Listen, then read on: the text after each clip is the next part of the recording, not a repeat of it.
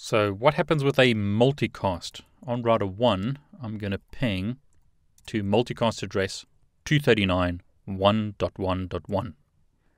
No one is replying to the multicast. Let's have a look at the captures. So this is router 3. So on router 3, we're receiving a multicast from router 1 to this destination multicast address. Notice 01005E is the vendor code for IPv4 multicast. So Wireshark shows it as IPv4 mcast, and I was pinging .1.1.1 in the multicast. So this portion is used as the MAC address portion of the multicast.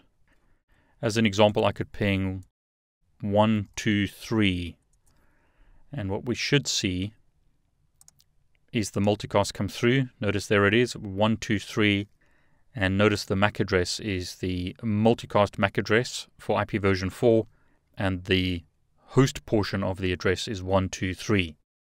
So in other words, router 4 would have received the multicast. Multicasts are treated as broadcasts by layer 2 switches. In other words, when a multicast is received on this interface, it's going to be flooded out of this port, and this port. Any port except the ingress port, in other words, the port on which it was received. Notice we still only have these MAC addresses in the MAC address table. We don't have this multicast address. So let's have a look at router 4. You can see it received both multicasts, 239.1.1.1 and 239.1.2.3. What about router 2?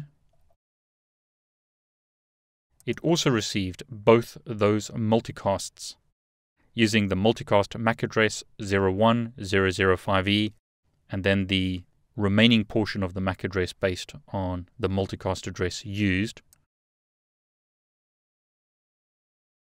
So what I've demonstrated is that a unicast is received only on interfaces associated with that learnt MAC address.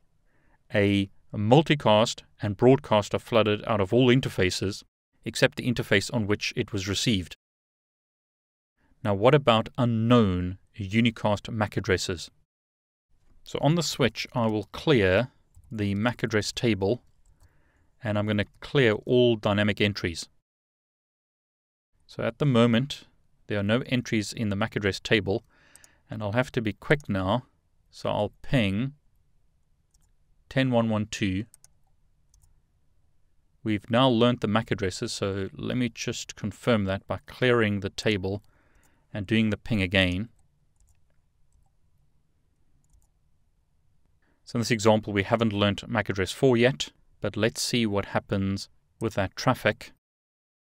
And what you'll notice is the ping was received by router 4. It was received by router 3. There are the pings to router 2. And it was received by router 2. So why is the traffic being flooded? It's because when the traffic hits the switch doesn't know the MAC address of the destination of the frame. So notice on router 1, the ping is a unicast. So router 1 is sending traffic to router 2. It knows the MAC address of router 2. So a unicast packet is being received on this interface, but because the switch doesn't know where router 2 is, it floods the unicast out of all ports.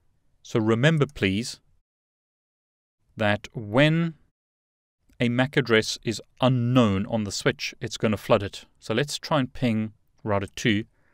I'll clear the MAC address table and do the ping, and that was the wrong address, so let's try again. Clear the MAC address table and do the ping to 10.1.1.2. So I'll clear the MAC address table and do the ping to 10.1.1.3, and just do that a few times for good measure. So clear the MAC address table, ping 10.1.1.3. So in router 4 as an example, it's seeing the pings to router 3. There are 2 examples of a ping received to router 3 on router 4's interface. and this is router 2's interface. It's also receiving the ping traffic. Notice we don't see the reply, because when the ping is received by the switch, it learns the MAC address of router 1.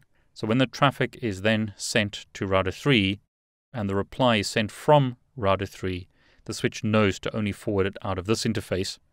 So these two devices only see the initial ping from router 1 when the switch doesn't know where router 3 is. So the moral of the story is, when a switch receives a unicast packet to an unknown unicast address, it's flooded. And this is where the acronym BUM comes from. BUM traffic is flooded out of all interfaces except the interface on which it's received. Broadcast, unknown unicast, and multicast traffic is flooded by a layer 2 switch.